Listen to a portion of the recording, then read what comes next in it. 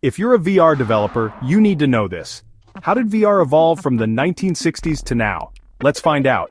In 1968, computer scientist Ivan Sutherland created the first VR headset, called the Sword of Damocles.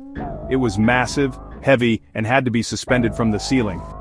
The graphics were just simple wireframes, but it was the first step toward virtual experiences.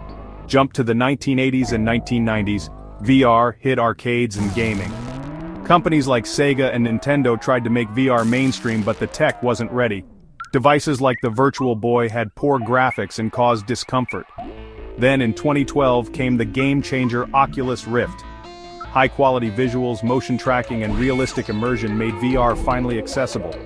Soon, HTC, Sony, and Meta followed, expanding VR into gaming, simulations, and training. Today, VR is used in medicine, military training, architecture, and space exploration. NASA even trains astronauts using VR. The possibilities are endless. Will we soon live in full holographic worlds? From bulky headsets to immersive worlds, VR has evolved incredibly.